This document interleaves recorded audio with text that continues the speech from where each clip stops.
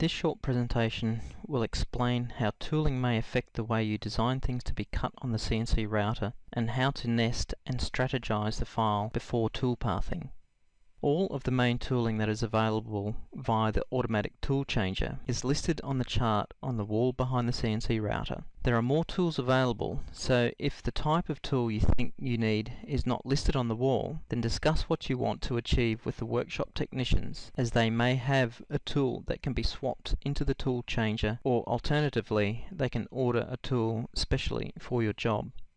By and large, operators will not have access to the automatic tool changer. Swapping out and maintaining tools is the task of the workshop technicians.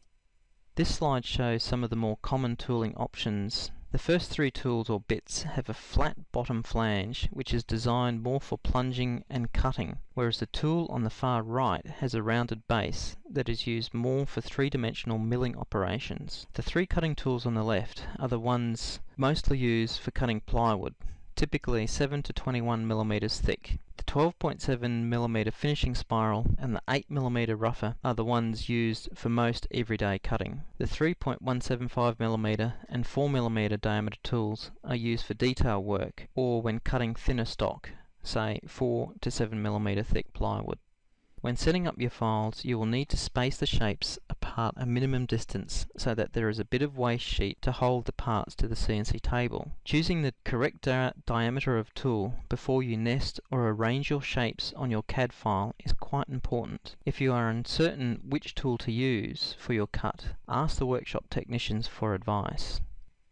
On this final slide, there are a range of specialty cutters. Some of these tools, especially the surface planer, cannot fit inside the automatic tool changer, so will have to be changed manually. If you end up needing to use the surface planer, you will need to discuss it first with the workshop technicians and have them on hand to make the manual change for you. The engraver is useful for labeling your parts or to make detailed edges on smaller milled models. Be mindful when creating too much geometry using the engraver, as this will significantly increase your cutting times. Often it is far quicker to write the part names on your job with a pencil at the end of the cut. The V-cutter is a useful tool for materials that can be folded. The V-cutter can cut through aluminium or alucobond and enable you to crease and fold the material into complex 3D shapes. At the end, some design decisions are contingent on the tooling used. Exploring the possibility of tooling can expand your design repertoire and enable you to extend the capacity of materials and form making. Discuss your ideas with the workshop technicians who will be able to advise you